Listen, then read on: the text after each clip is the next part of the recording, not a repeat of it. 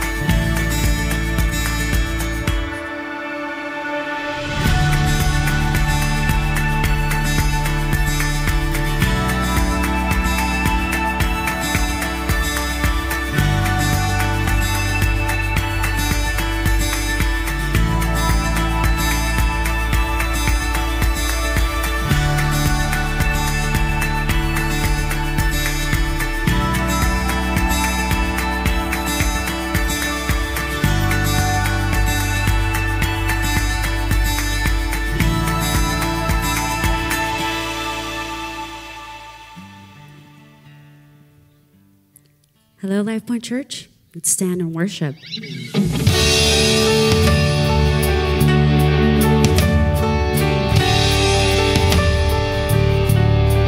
Christ is my firm foundation,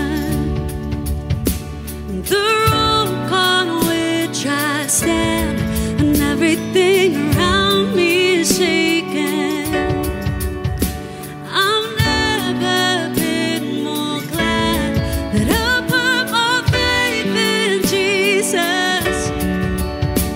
He's never let me down. He's faithful through generations.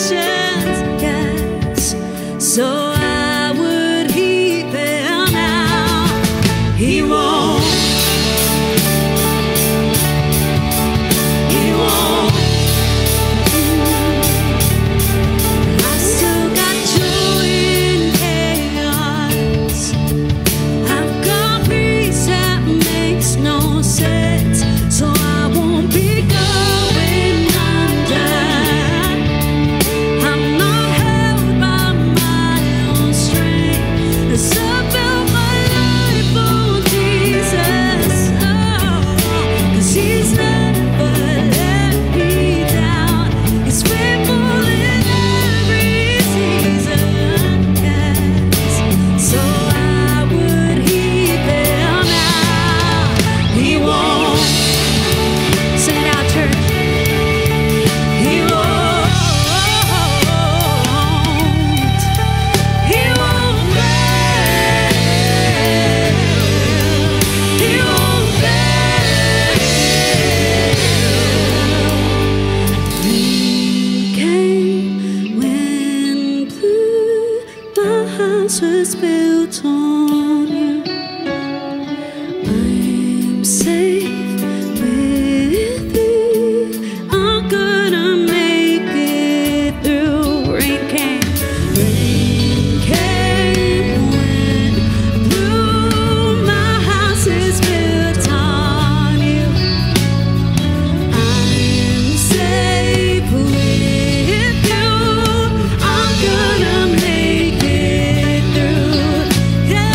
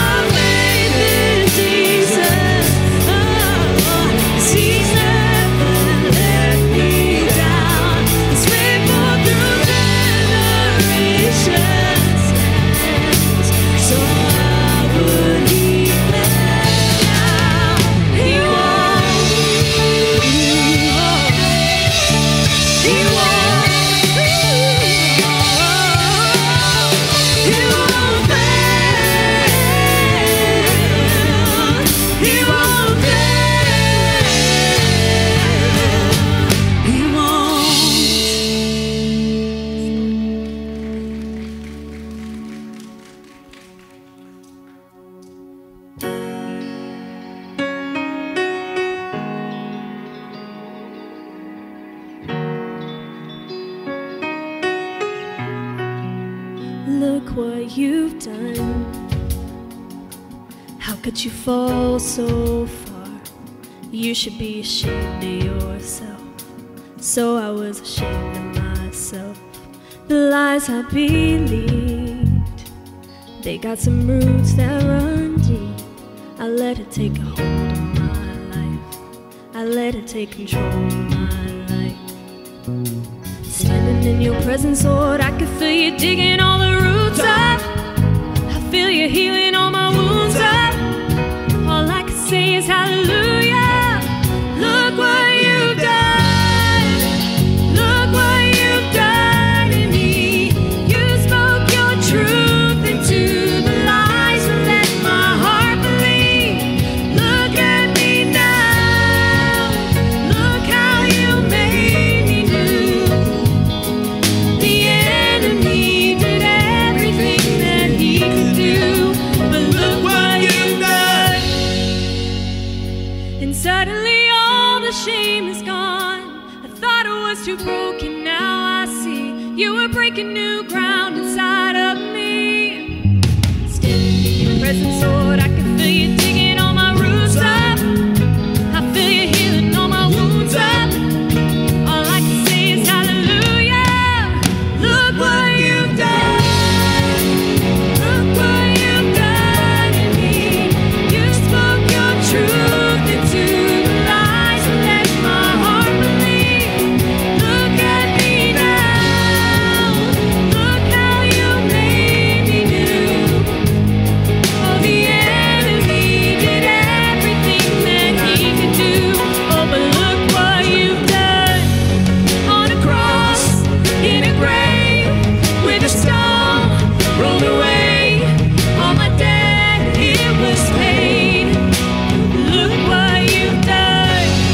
In my heart, in my mind, in my soul, in my life.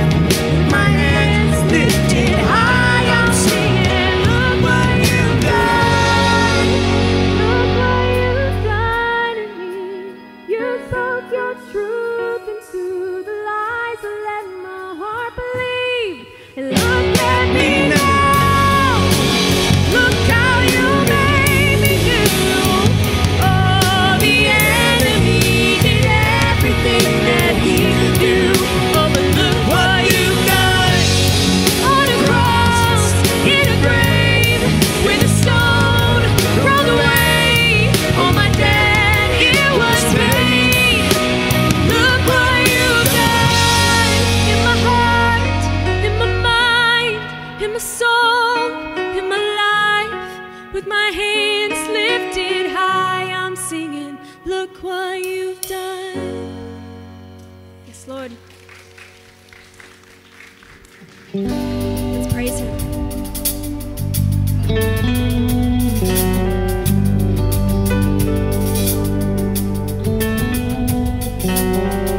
Mighty warrior, sovereign king, you win every battle, even in the shadows. Gentle father, rich in love, you call orphans, double their portions.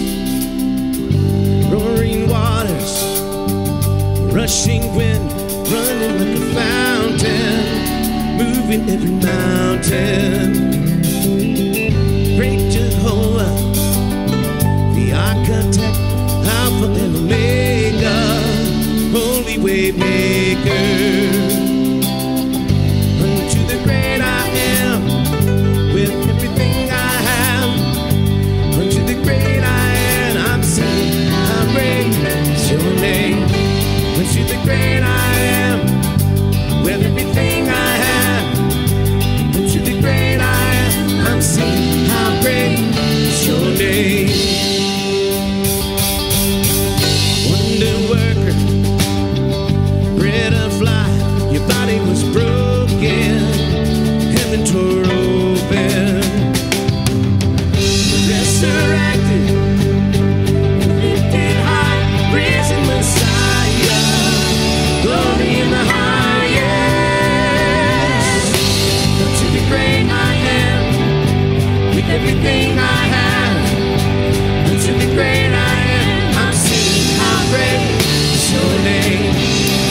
the great I am, with everything I have. Unto the great I am, I'm singing, I praise your name. Oh, praise the Pride of Judah. Oh, praise the Lamb once slain. Yahweh, we love you. Yahweh, we love you. Oh, praise the God of ages. Oh, praise the God who saves. Yahweh, we love you. Yahweh, we love you. Your name is our salvation. Jesus, the King of Kings. Yahweh, we love you. Yahweh, we love you. Your name is resurrection. Your name is everything. Yahweh, we love you. Yahweh, we love you.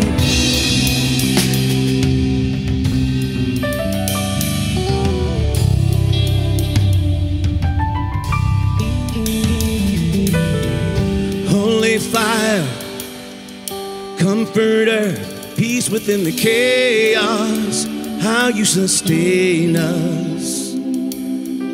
Breath of heaven within our lungs, a new sound stirring. Sounds like how great your name is. The Pride of Judah. Oh, praise the Lamb once slain. Yahweh, we love you. Yahweh, we love you. Oh, praise the Rock of Ages. Oh, praise the God who saves. Yahweh, we love you. Yahweh, we love you. Your name is our salvation. Jesus, the King of Kings. Yahweh, we love you. Yahweh, we love you. Your name is resurrection. Your name is everything. Yahweh, we love you. Yahweh, we love you. Yahweh, we love you. Yahweh, we love you. Yahweh, we love you. Yahweh, we love you. Yahweh, we love you. Yahweh, we love you. Yahweh, we love you. Yahweh, we love you.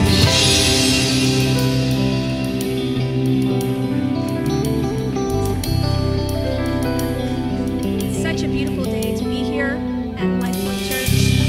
If this is your first time here, we would love for you to text hello to the number on the screen. That number is 713-322-8007. We just love to welcome you and give you your next steps on your journey here at Life Point Church, because this is something that we do together.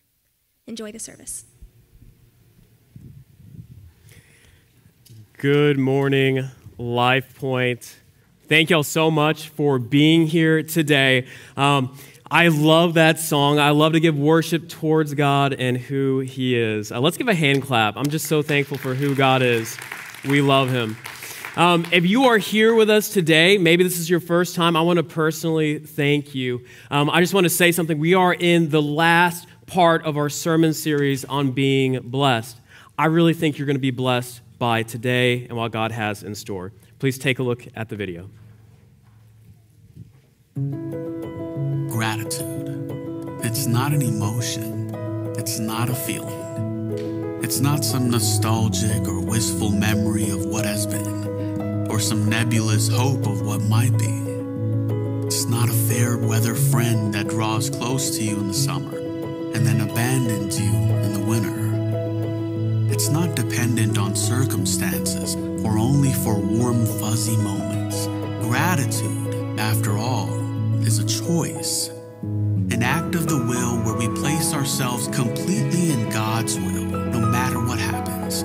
A determination to hope in the Lord in the midst of both happiness and sorrow, to give thanks for the good things He has given and the good things He has taken away. An inexpressible confidence in His love, an inexplicable peace in His will. It turns pain into joy, trial into triumph, sorrow into sanctity, and suffering into redemption. Gratitude gives thanks to God not because things are good, but because He is good. In gratitude, our wills become one with God's, so that we bless Him for the life He has given us and long for the day when He calls us home. my will, but yours be done. And so for all the good things that are to come, and all the heartaches too, oh Lord, we give you thanks.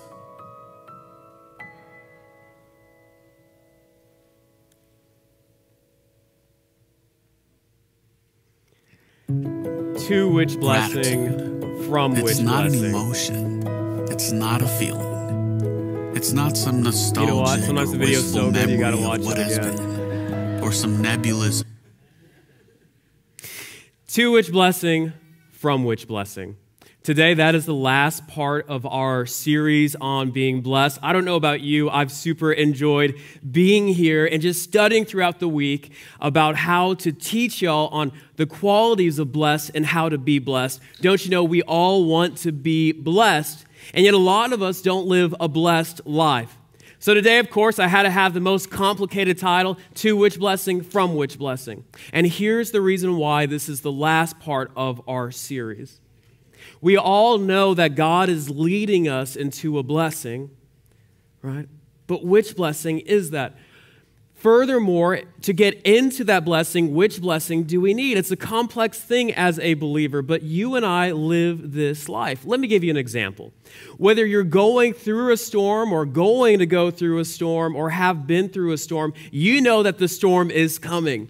What do I mean by a storm? The times in your life where you are wondering why God is letting this happen, yet as believers, as Christians, we know that He allows things to happen. And we believe that those things that He allows to happen are all turned into a blessing for those that love Him. We don't believe the blessing is that God keeps us away from the storms, but that He blesses us through the storms. So we're headed into blessings from blessings. But here's where it gets complicated. We're going to be in Joshua 3 for a little bit today. I just want to read to you that. It'll be on the screen. It says, "And they commanded the people, saying, when you see the ark of the covenant of the Lord, your God, with the Levitical priests carrying it, then you shall set out from your place and go after it. However, there shall be between you and it a distance of about 2,000 cubits by measure. Do not come near it, that you may know the way by which you shall go, for you have not passed this way before." I find that so interesting. How here in this place, God is telling them, I'm going to lead you. By the way that He led the Israelites through some of these biggest problems was through the Ark of the Covenant. Now, what's an ark, you might ask? Maybe you saw it in Indiana Jones. Well, the ark is simply a place where God rests. Right now, we believe that God rests in you and me through the Holy Spirit. Back in the day, the Holy Spirit wasn't in everyone. He was in an ark. And they would have this ark guide them. So they would carry this Ark of the Covenant, the priests. They would carry it on front of them, and they would follow. And God is telling them at this moment that they are about to go through the Jordan River. And I'm going to give you a little background on this. So the Jordan is the place right before they get to Jericho. If you grew up in church, you would know that the walls of Jericho came tumbling down. But to get to Jericho, to get to this blessing first that God was going to do, they had to get through the Jordan. The Jordan was a very strategic place. It was a river right before Jericho that was almost impossible to cross because of the tides. If you try to cross that with an army, you would end up drowning. Your horses wouldn't make it. They would get swept away. It was a disaster. But God is about to do two miracles. See, we often remember the blessing He does when the walls of Jericho come falling down, but we forget about the Jordan that they came from. Of course, the interesting part being the end. Do not come near the ark, that you may know the way by which you shall go, for you have not passed this way before. I don't know about you. I often feel that way about my life. Sometimes it's scary to go forward into God's plan because I haven't been that way before. I think it's such a good thing to take with us through life that during the times that we haven't been to somewhere before, maybe it's a new job, maybe it's a scary opportunity, maybe it's a place of forgiveness that you need to come to. Maybe it's something that's going on in the life of your church. I'll tell you a way that we have not passed by before that we're being led into. The other day I was at the gym, and I was on the treadmill, and I was trying to walk, trying to get my time through, but I was also messaging friends. Something that I do on the treadmill, sometimes I listen to sermons, other times I'm like listening to a podcast, other times I'm thinking through my sermon points for the week. And one of the things that came to my mind as I was praying was just this joy. I don't know why, maybe it was because I was on the treadmill and I just got warmed up, but all of a sudden I got super excited. Like I just felt this joy in me, and I was like, where is this coming from? I got excited because I was thinking about the place that God is taking us as Life Point. Now, let me tell you, the place that he's taking us as a church is often scary to me. Why? We haven't been there before. Maybe kids are scary to you because you haven't been there before, and you've got these munchkins running around and you don't know what to do with them. Maybe you've got a problem in your life where the doctor's given you a new diagnosis and it's scary and you don't know how to get through it because you haven't been that way before. These are regular things. These are regular things. Now, for me, thinking through it as a pastor, I'm literally sitting there saying, God, lead your church, lead the place where you are resting in people. But how do we get there? How do we get to helping the city? How do we get to reaching them in the unique way that God has for us? It's a hard thing to understand. Have you ever known in your heart that God wanted you to move in a direction for a blessing, but you didn't know how God was going to accomplish it? Yeah, I think a lot of us live in that way. A lot of us live in that place. You know deep down in your heart that God has a plan for you, a mission for you, and you know God is going to accomplish that because that's what he says in his word. But how is he going to do that? Well, let's go on and read this again. He says, however, there shall be between you and it a distance of about 2,000 cubits by measure. Do not come near it, that you may know the way by which you shall go, for you have not passed this way before. Let's pray. When we go into this prayer, we're going to be praying, asking God that although we're going into a place that we haven't been before, that he would lead us. Let's pray. Lord Jesus, we are so thankful for today that you're going to show us the blessing, one of the last blessings, one of the most ignored blessings, and how to know how to get through the place that we haven't been so we can get to the blessing that you have for us. I pray for everyone in the room today that you would show us through your passage how to look at yesterday and the future. In your name we pray. Amen. One of the most confusing parts about this passage is how God was going to lead them into something when God didn't want them to get very close. Oftentimes in life, we live in this place, I like to call it the middle or the in-between, where we know what God has planned for us, but we haven't gotten there. And it seems like, in a way, God is keeping us at a distance from knowing what he has planned. You want me to give you an example? Single people in the room. Wouldn't it be nice if God just pointed out a person and brought that person to you, the right person? Yeah, that would be awesome. Those of you looking for the right job or in a stressful job, wouldn't it be just incredible if God would come and say, hey, no, don't apply there, go here. It would be great, but God keeps us at a distance. And I think he keeps us at a distance because we haven't passed that way. And God knows if we knew the hurt we would go through to get there, some of us might reject that blessing. But let's see what God does because God leads them into a place. In verse 15, we skip ahead a little. It says, and then those who carried the ark came into the Jordan, which is a river. And the feet of the priests carrying the ark were dipped in the edge of the water, for the Jordan overflows all its banks all the days of the harvest. And the waters which were flowing down from above stood and rose in one heap, a great distance away at Adam, the city beside Zarethan. And those which were flowing down towards the sea of Arabah, the salt sea, were completely cut off, so the people crossed opposite Jericho. God does a miracle. During the time of harvest, the water was plentiful, but God stops it. A similar miracle to what he did through Moses, this time through a new leader. And the priests who carried the ark of the covenant of the Lord stood firm on dry ground in the middle of the Jordan, while all Israel crossed on dry ground until all the nation had finished crossing the Jordan. What does this show us? This shows us that God didn't just lead them into a place where he wanted them to stop. He went ahead of them and did a miracle by parting the Jordan. Why? So that way they could cross safely into a new conquest, into a new blessing. Now, you would think if they're on the way to war with Jericho to go to the promised land, which is where they were headed to a promise, to a blessing, towards that they would just continue marching. That God would say, okay, I did a miracle for you. You need to hurry up towards the blessing. A lot of us in our lives as Christians on our walk feel like when we get through a blessing, we should immediately get into another blessing. An example, you get the car you wanted. Next thing you know, you say, hey, maybe I should be blessed with a house I wanted. Hey, I have the wife I want. I have the spouse I want. I've got this godly person next to me. Hey, God bless us with children.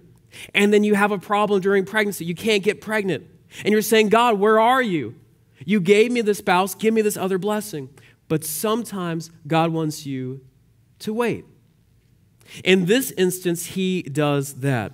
It says in Joshua chapter 4, now when all the nation had finished crossing the Jordan, the Lord spoke to Joshua, saying, take for yourselves 12 men from the people, 1 man from each tribe, and command them, saying, take up for yourselves 12 stones from here and out of the middle of the Jordan, from the place where the priest's feet are standing firm, and carry them over with you and lay them down in the lodging place where you will lodge tonight. A pretty strange request.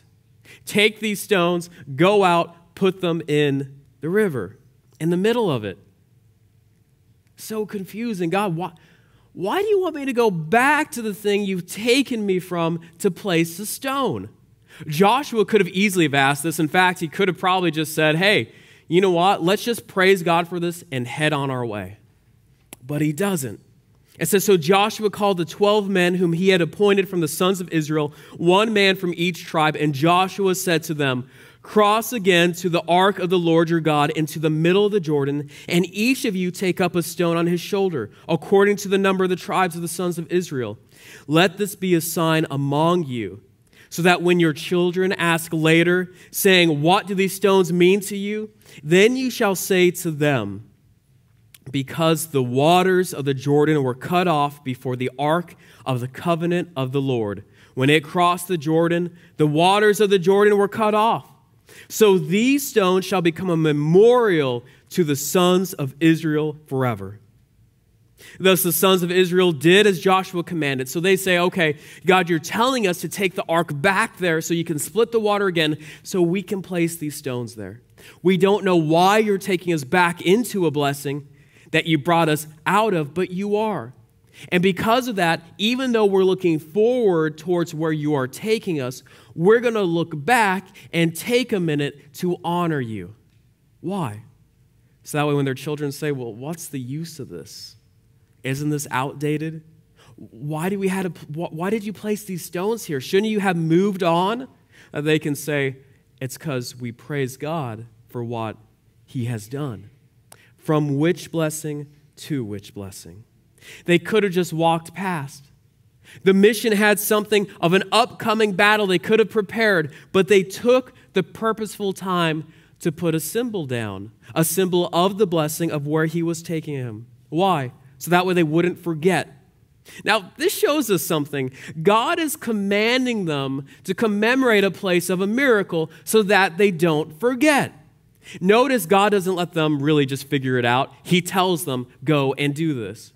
What if I were to tell you there is a blessing that God is telling you to look back at, and all of us as believers have this blessing, yet a majority of us, the statistics say about 40% of us as active Christians don't do this at all.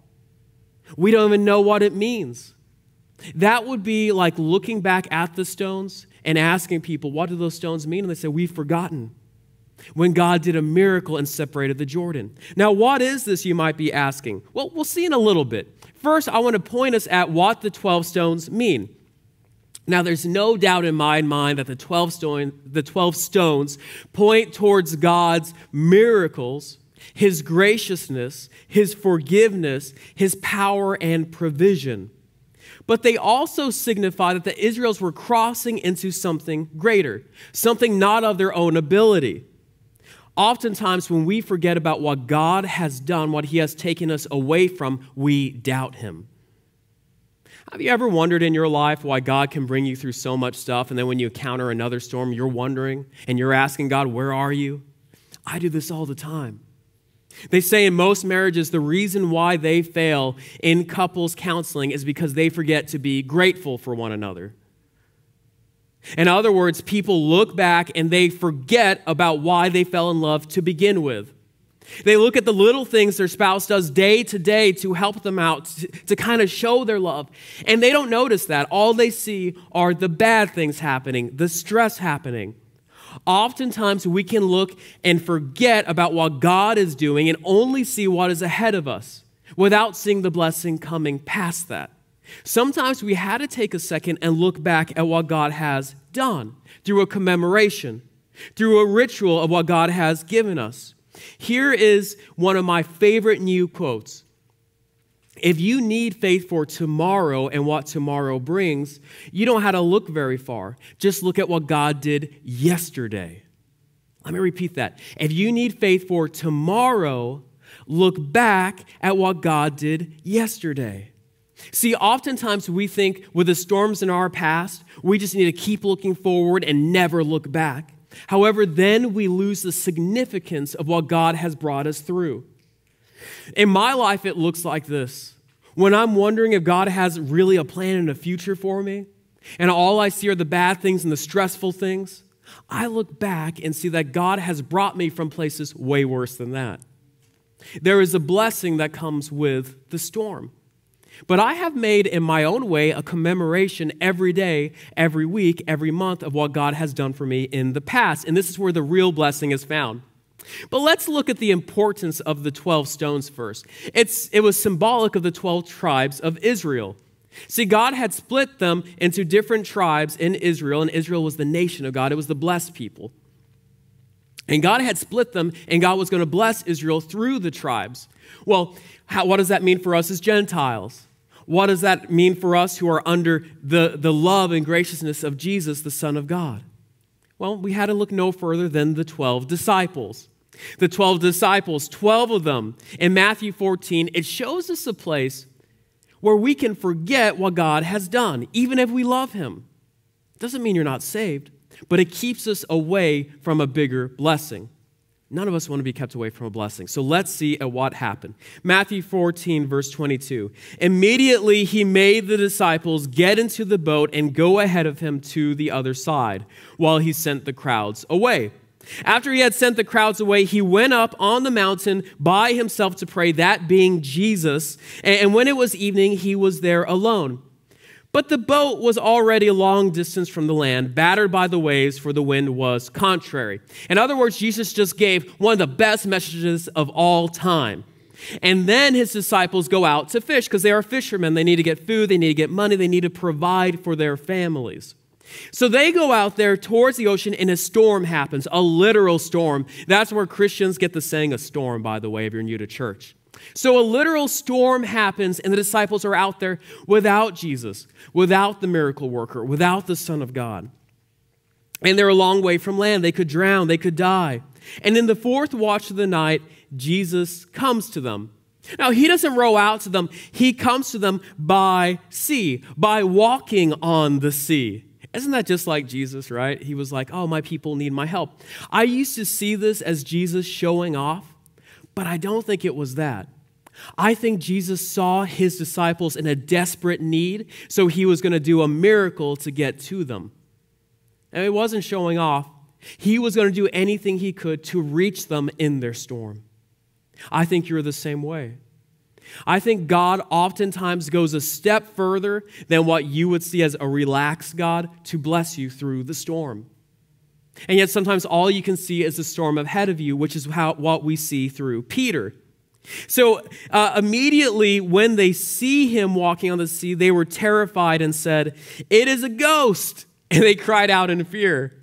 I love how ghosts don't exist, yet they see Jesus and they're like, oh, that must be a ghost. There's something walking on water. Like if Jesus could do miracles, I guess ghosts can exist too. And they are in fear of this. They are in fear of what they haven't seen before.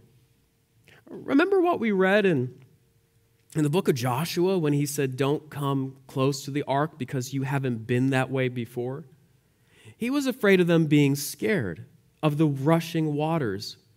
In this area, we see the same thing. They see Jesus walking on the water, and because they haven't witnessed that blessing before, not only are they still scared of the storm, but they are scared of the blessing to come through Jesus himself.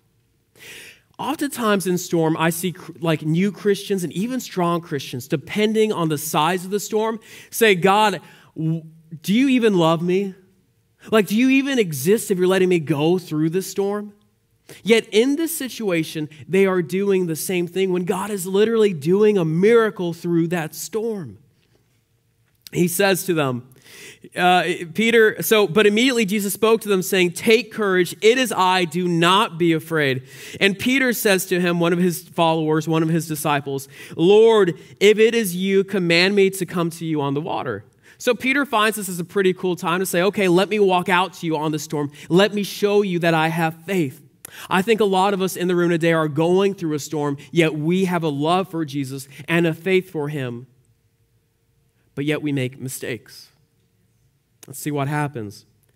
And so Jesus says, come to me. Jesus fully knowing well what was going to happen. And Peter got out of the boat and walked on the water and came to Jesus. But seeing the wind, he became frightened and began to sink. This boggles my mind. He is literally walking on water, and then he sees the wind begin to pick up the waves, and he goes, I might sink. Brother, you are walking on water. How many of us have been through something that God has brought us through? Almost as much of a miracle as us walking on water, almost to that point. And yet when another storm happens, when the winds begin to pick up, we go, oh man, God's just going to let me sink. Yet we do that.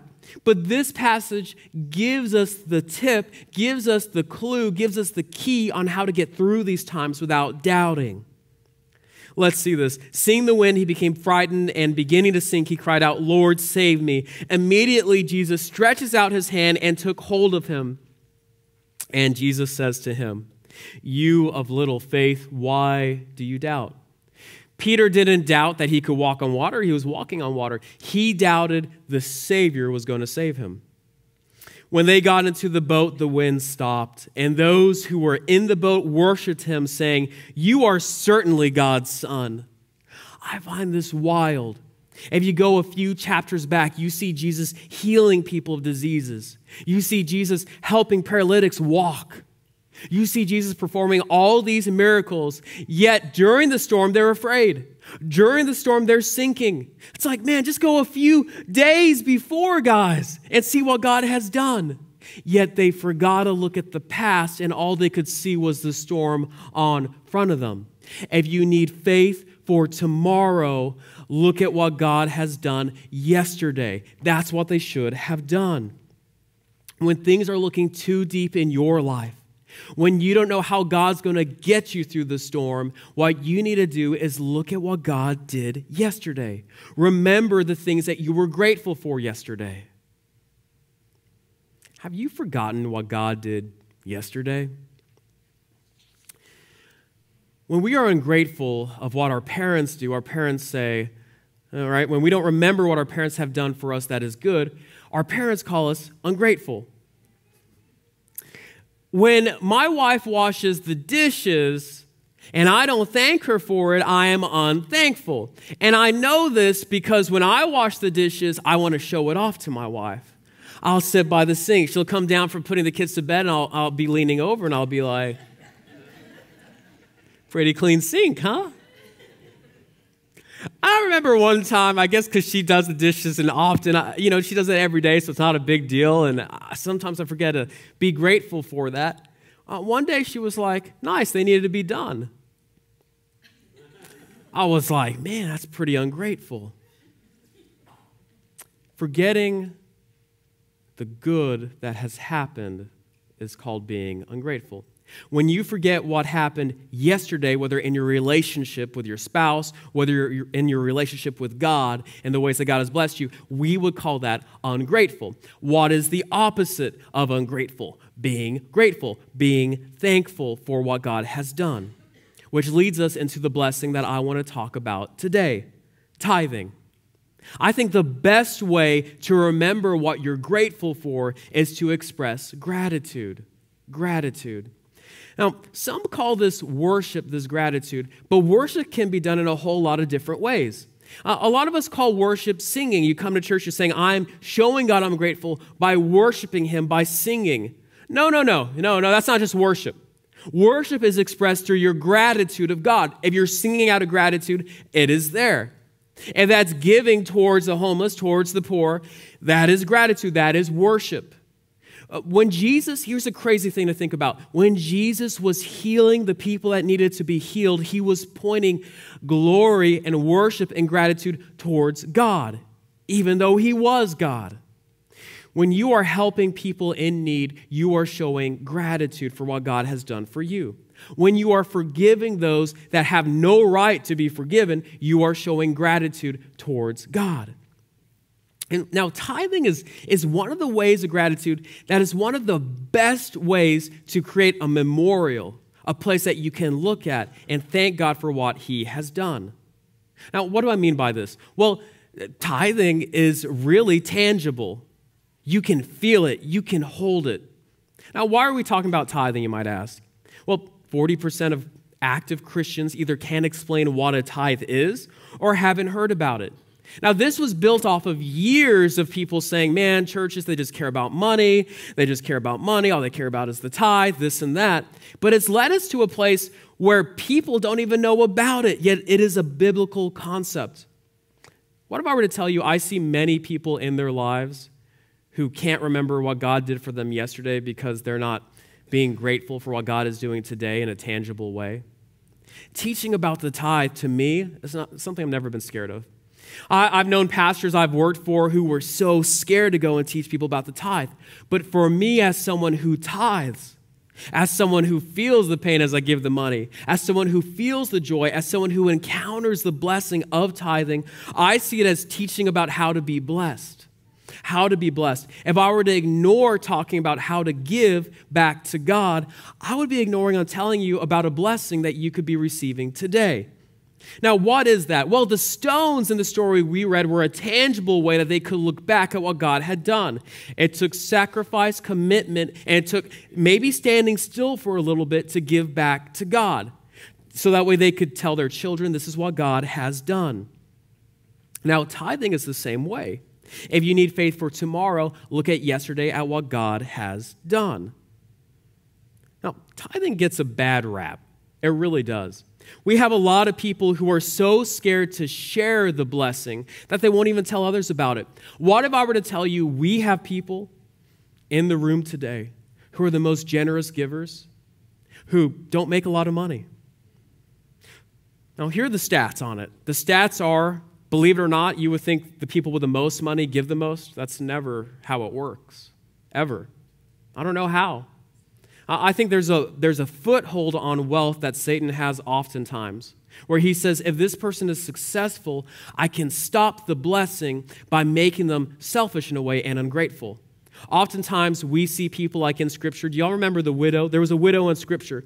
And these Pharisees, these religious leaders would go, and when they would drop in their tithe, they'd make sure everyone knew how much they were putting in it. And this widow, who didn't have a husband to provide for her, she went and put in a nickel. And they said, why are you only putting in a nickel?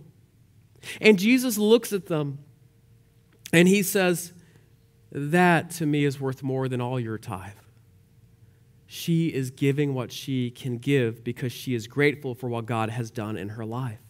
She is grateful even though her husband has passed away. She is grateful even though people are mocking her. She is grateful even though she doesn't have the most wealth. And Jesus honors that. Jesus respects that.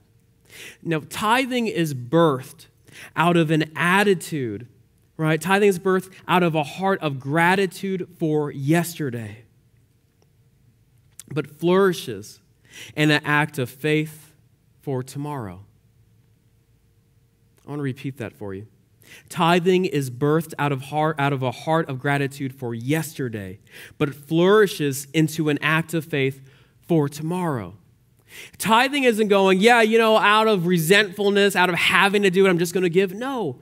The biggest tithers are people who go, hey, look, I'm going to give back to God because I'm so thankful for what he has done. Now, what does a tithe mean? You're saying, oh, that's great. I want to tithe. What does a tithe mean? A tithe, the word for it simply means a tenth. It means a tenth. A tenth of what? Well, a tenth of what God has given you. A tenth of what God is blessing you. A tenth. Now, where does this tenth come from? What is it about? Well, the first blessing of a tithe, it has three blessings. The first blessing of tithe is it gives us a way to express our faith in a tangible way. There's often times where God asks us to do things, to take a step of faith, and it's not tangible, so it's hard for us. To take time out of your day and pray to him is difficult. To pray that God does a miracle in your life is difficult. You can't see that. To pray that God uses your time and uses you and uses your storms in a powerful way to affect those around you, it can't really be seen at the moment. But giving can be seen. When you give to someone in need, when you give to the church to use it to spread the mission of God, you are saying, look, I'm going to put this money in here for you, God. And not only does it bring a happiness about you, but you see it go to work in an immediate way for the kingdom. Now, that's the first blessing of tithing, is it is one of the only things you can do that is a tangible way to honor God, right? The Bible tells us not to gossip. It tells us not to lust after others. It tells us not to be selfish. All these things, you can't really just see them or do them. It all has to be built within you. Tithing is similar, except tithing is so tangible. Even if you first regret it, if you first feel pain, if you go and do it, you did it. It's kind of like going to the gym. You don't want to go to the gym. But when you go and do it, when you leave, you're like, man, I'm thankful for doing that. And it creates something about you to where you become more generous because you are thankful for what God has done. You can agree with me in this way as much as any others, that we all believe God has a plan for our lives, but we know it's only fulfilled through obedience in faith, through obedience in faith. The Bible tells us out of faith, we give back to God. Not because we couldn't use it on something else, but because we believe in what he is telling us can make a difference. This church wouldn't be here if it wasn't for the sacrifice of hundreds of people who have tithed. This church wouldn't be here if it didn't take a step of faith for leaders like me to say, hey, you know what? I don't want pay. I don't want any money. I just want to go and lead the mission of God. We wouldn't be here. But we took a step of faith out of obedience. We would all say that's what it takes to go further, but oftentimes in our money, we are held back. Now, here's the thing. As a church, we want to use the tithes, the things you have trusted with us, to reach our city. Now, what are these things? Well, like I said, we're going into a new phase of our church that we haven't seen before, so sometimes it scares me, but here's what it looks like. In some ways, it looks like something that will happen. In some ways, it looks like something that's difficult to get to because of our finances. But we want to do things, like maybe you haven't heard this, but we want to start a program here where we teach kids the scripture and schoolwork who are in pre-K and kindergarten. We want to do that. We want to provide time for mothers and fathers who are raising kids to come together as their kids are being watched and taught the Word of God throughout the week. Maybe so the mothers and fathers can go and grab a cup of coffee. We want to provide a place where when people come in need that are homeless, we can give them jobs. We can provide them and teach them how to make an income. We want to provide a place for people where they can come and just hang out and vent to people who are counseled in the Word of God. We want to reach our city with different, whether it's ads or whatnot, so that way they can hear about the love of Christ. One of the powerful things we're starting next month is a series on prayer. One of the things we're going to do is we're going to put everywhere on Facebook, everywhere on Instagrams, an ad that says whether you're going through a storm, have been through a storm, or are going into a storm, we want to pray for you. Now, how do people see this? Because of the ads we put out there? Do we make a cent from it? No, we just want to pray for people. Isn't that awesome how God can use your money to influence people? Here's the thing. Back in the day, pastors used to go to gas stations, and they would sit there, and they would approach people. Hey, how can I pray for you? How can I pray for you? If I were to go and do that today, I would get kicked out. I would get arrested. You would see me on the news. Weirdo pastor approaching mom at a gas station. That's not what you want to see. Potential kidnapper. Keep a lookout for the guy that says, Yahweh, we heart you.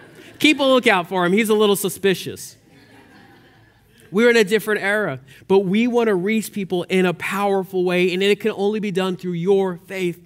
Guys, when I was on the treadmill the other day, I was thinking, and all I can see right now in my eyes is a church that's trying to find their place in the city. But God's going to expand us. He's going to expand and use you to do powerful things. There are going to be leaders He's going to raise up from here because of their faith in Him. There's going to be areas, counseling areas that can help mothers who are thinking, should I have an abortion? Should I raise this kid? How can I do it? We'll be able to counsel them. We'll have places where people depressed, coming, looking for God can find Him. I mean, this makes me emotional, guys. Give a hand clap to God for what He's going to do. Out of faith, we are going to find what He has for us. He's going to use us. But we had to be a faithful people. Now, where do we see tithing in Scripture? You're going, Sydney, this is all great. I'm all for it. But where do we see this? Look, no, you don't have to look any further than Genesis, the first book of the Scripture. In Genesis chapter 14, verse 17, we read about Abraham. By the way, Abraham is the forefather of our faith. Meaning because he had faith in God, God was able to use him to multiply through many generations. To where even though you and I are not related blood-wise to him, we are related because we have the same Father in heaven. That's who we're related by. And he was the father of the faith. Now in verse 17, we see after Abraham returned from victory over Chedorlaomer and all his allies, the king of Sodom went out to meet him in the valley of Shaveh. This is the king's valley. And Melchizedek, the king of Salem and a priest of God Most High, brought Abraham some bread and wine. Melchizedek blessed Abraham with this blessing. Blessed be Abraham by God Most High, creator of heaven and earth. And blessed be God Most High, who has defeated your enemies for you. Then Abraham gave Melchizedek a tenth of all the goods he had recovered. This is the tithe. He gave him a tithe, a tenth. And the king of Sodom said to Abraham, another king that didn't worship God said, give back my people who were captured, but you may keep for yourself all the goods you have recovered. Abraham replied to the king of Sodom, I solemnly swear to the Lord God Most High, creator of heaven and earth, that I will not take so much as a single thread or sandal thong from what belongs to you. Otherwise, you might say, I'm the one who made Abraham rich. What's he saying through this? Melchizedek is there, and he says, Melchizedek, I want to give you a tenth as a blessing. Melchizedek wasn't even involved in the war. And then the king of Sodom comes and says, hey, take what you want. He says, I'm not taking from you, and I'm not giving to you, for you're not from God. Now, who is this Melchizedek? Right? You might be saying to yourself, who is the tithe for? You said it was for God, but he's giving it to some king? What does that have to do with me as a believer? Well, in Hebrews 7, it explains to us who Melchizedek is. It says, where Jesus has entered as a forerunner for us, having become a high priest forever, according to the order of Melchizedek. For this Melchizedek, king of Salem, priest of the Most High God, who met Abraham as he was returning from the slaughter of the kings and blessed him, to whom also Abraham apportioned a tenth of the spoils, a tithe of the spoils. Now, who was this Melchizedek? First of all, by the translation of his name in Hebrew, he is king of righteousness. And then also, he is more than the king of righteousness. He is the king of peace. Salem means shalom, which means peace. The king of righteousness, the king of peace. Melchizedek, isn't that God? Oh no, this is someone from an order of God. He goes on and says, without father, without mother, without genealogy, having neither beginning of days nor end of life, but made like the Son of God, he remains a priest perpetually. What does this mean about Melchizedek? Was he Jesus? No, but he was a Christ type. He was someone that was a type of Christ. Some scholars would see him as an angelic being, but we know that he is a being that's both a priest and a king, resembling God. It could have been a theophany. It could have been an angel. But we see that it is a part of who he is. Well, it goes on and says, and those indeed of the sons of Levi who receive the priest's office have a commandment in the law to collect a tenth from the people, that is, from their brethren, although these are the descendants of Abraham. But the one whose genealogy is not traced from them collected a tenth from Abraham. So in the Old Testament, they were commanded to give a tithe to the Levitical priest. But this guy was before the tithe. This Christ figure was before the Levites who came from Abraham's descendants. This was a Christ type. I want to skip a little, and I want to answer this question. A lot of us, as you want to begin, a lot of us, as we are giving money, you would tell yourself, you would say, hey, look, I would give money if Jesus asked me to give it, but I don't see Jesus asking me. I don't see it anywhere. If Jesus came to me and said today, hey, can you give me some money? I will give it to him. He's the Son of God. He saved me. He's the Savior. But a lot of us aren't doing that in our everyday lives. A lot of us are saying to ourselves, I want to give money to a church, but I give it to someone in need. I want to let you know this. When we tithe to Jesus. The tithe was started to give back to someone who was a Christ type, someone who resembled Christ, someone who had no beginning, no end. Some scholars think it was Christ before he came. Some others think it was an angelic being who Christ has sent as his representative to test Abraham about his faith. What we know from this is that the blessing that comes from this is greater than we perceive. When you give towards Jesus, you do it by giving towards the church. Why? The Bible teaches us that the church is the bride of Christ. If you are telling yourself and lying to yourself saying, well, I would give it to Jesus, but I don't trust the church. I would give it to someone in need, but I wouldn't trust the church. You are telling God, hey, look, I don't trust that the church is your bride. I don't trust you, Jesus, with that tithe. Now, this has been built off a lot of things. Sometimes churches have misused money. Sometimes churches have brought it to a different place. But as believers, we believe that the churches that follow Christ, that Christ holds them accountable. That God has created, Jesus has made sure that there is a righteous church, that there is a church that follows him through the Spirit. Whether that's by force or not, Jesus makes sure that that happens. We have faith in him that he does that. We have faith that we tithe to the righteous King and the King that brings peace. We tithe to Jesus. Now, here's the second blessing of the tithe. It takes our eyes off Egypt. Now, you might be asking yourself, when Abraham tithed and gave a tenth to Melchizedek, how did he even know to give a tenth? How did he even know to give back? Now, I have reason to believe that ever since the beginning, ever since the Garden of Eden, there was a tithe. Want me to explain this to you? Okay, God had given every tree in the garden to Adam and Eve, but he said, this tree, no, don't touch of it, that's mine. And what do?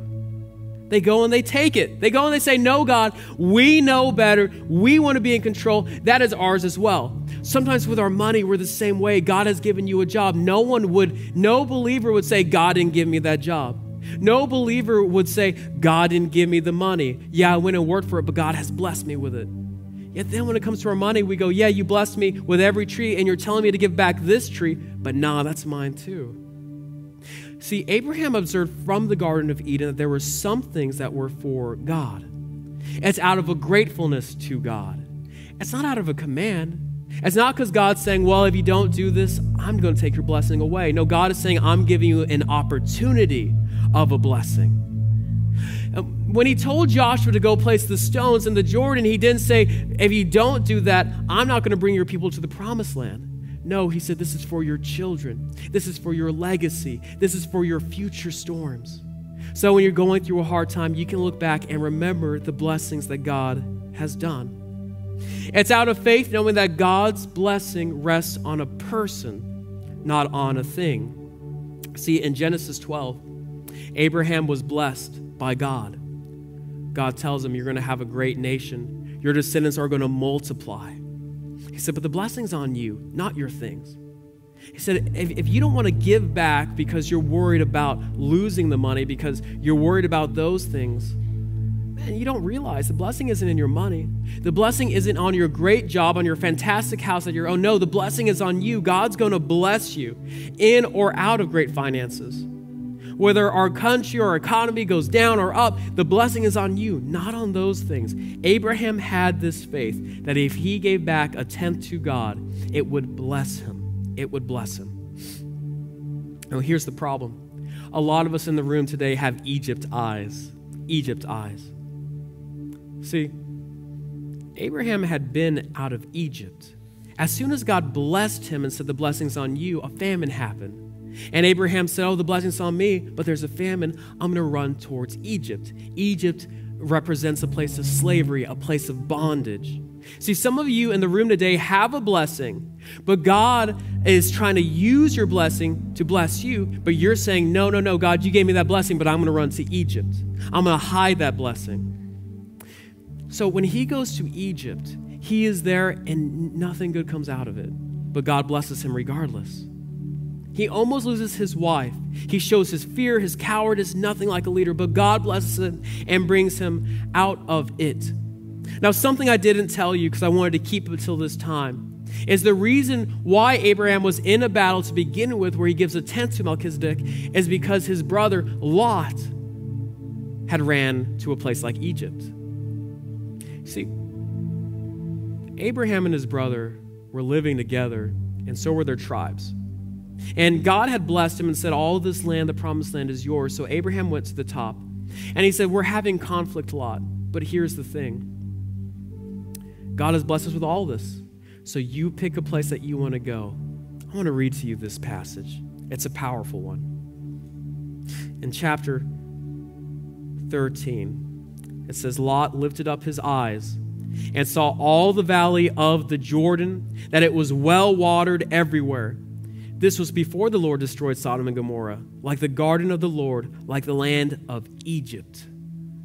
Lot looks up and he says, Abraham, you're telling me to pick a place. I'm going to pick the place that looks like Egypt. He has Egypt eyes. Now, here's the thing. The blessing wasn't on Lot. It was on Abraham. If Lot knew better, he would say, Egypt looks fine, but I'm going to follow the blessing. In my life, when it comes to money, it can be really difficult. It can be difficult to give. It can be difficult to have the heart that wants to give. I want to show you a little example of giving and how it works. This is how giving works. Some of us like to treat giving like this. We'll go, oh, tithe? Yeah, I want to tithe. I want the blessing of God. I have my salary, my paycheck. Okay, this needs to go towards bills. Right? More than one, right? It needs to go towards bills. This, we can go on a date night. That'll go towards date night. That's great. This, maybe my online subscriptions, maybe Netflix. I don't know, these kind of things I like to use. Yeah, I have 20 left.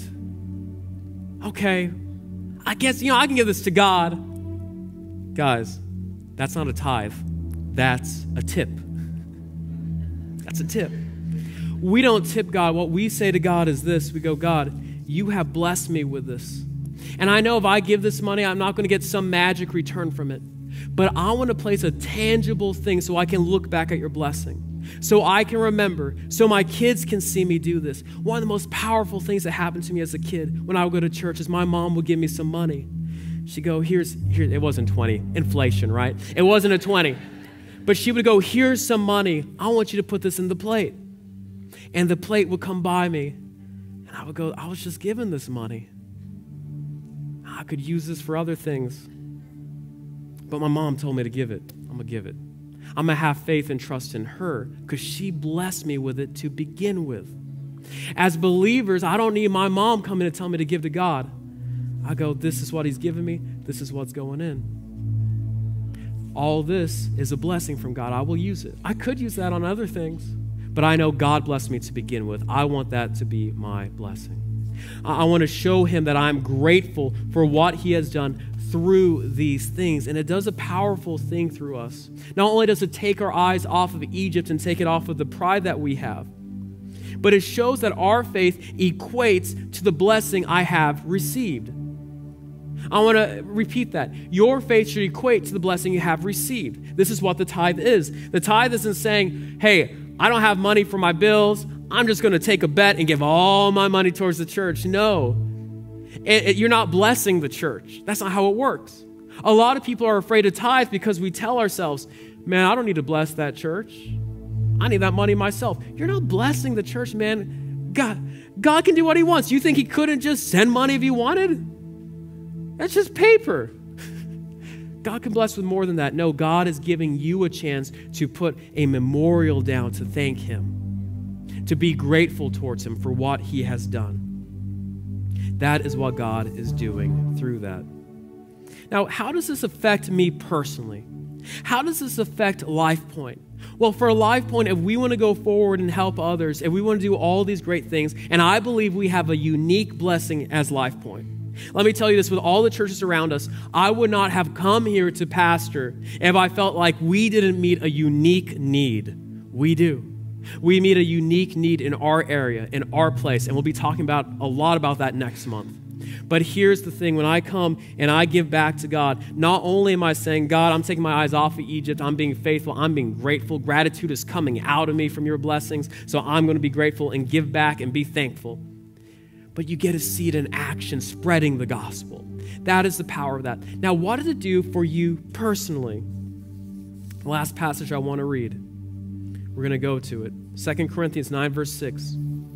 It says, now this I say, he who sows sparingly will also reap sparingly, and he who sows bountifully will also reap bountifully. Each one must do as he has purpose in his heart. You must give according to what God has told you in your heart, not grudgingly. If you come and say, man, I got to tithe, don't tithe. I'm not trying to coerce you into tithing. I'm trying to show you that you should be grateful and what God can do out of that gratitude. If you don't feel a gratitude towards God, don't tithe. Now here's the thing. Here's the awesome thing that it says. When you tithe not grudgingly or under compulsion, God loves that. It says, for God loves a cheerful giver. Man, I want to be thankful for God's love. This is one of the only places where it says, hey, if you do this, God loves you. God looks at cheerful givers and says, man, God loves everyone, but he looks at that and he's so happy about that. Why? Because God is giving. God has given us so much. In this passage, the context was there was the Christians in Jerusalem and they were being persecuted. And there was a church in Corinth and a church in Macedonia. And the church in Macedonia, although when they first heard they should give towards a cause, they were scared. But when they decided to, they did it. I think some of us in the room are like that today. We haven't heard of it, but now that we heard, we're going, you know what? I'm going to talk to my wife. I'm going to talk to my spouse about it. And then we're going to give. But then there was the Corinthians. That's like a lot of us. They knew they were supposed to give. And they said, yeah, we know we're supposed to give. But when the time came, they said, Egypt eyes. They didn't want to give. And Paul says this. He says that God is able to make all grace abound in you, so that always having all sufficiency in everything, you may have an abundance for every good need. As it is written, he scattered abroad, he gave to the poor, his righteousness endures forever, Jesus. Now he who supplies seed to the sower and bread for food will supply and multiply your seed for sowing and increase the harvest of your righteousness. He's telling the Corinthians, don't be scared, be blessed. Show your gratitude towards God. He gave it to you to begin with. You will be enriched in everything for all liberality, which through us is producing thanksgiving to God. When you tithe, not only are you giving out of thanksgiving, but it's creating more thanksgiving in your heart. And it's contagious. It contagiously spreads. Here he goes and says that. He says, for the ministry of this service is not only fully supplying the needs of the saints, but it is also overflowing through many thanksgiving to God. As LifePoint, when you give, not only is it going to the ministry of putting the people that we need in staff where we need them, can't do it alone. Of buying the stuff we need to put in here so that way new people can come in and say, yeah, this is a place of healing, this is a place of growth, I want to keep coming. but it overflows us with a generous spirit, not a stingy spirit. When I was young, I used to just love generous people. I would go to my friends' houses and their moms were so generous. Hey, you want food? You want more food? You want more food? Yes, please. I would hate going somewhere. Some people have generous grandmas. I had one that was generous, one that wasn't so much. I'll go to her house. You can't sit there. That's a new couch. You can't have that food. I just bought that. I didn't like being there. As a church, we can't be like that. That's why we give coffee. That's why we give donuts. That's why we're one of the most giving churches I know. Man, you want it? Take it. Hey, you want a chair? Go ahead, take it. You're going to look silly taking that out the room, but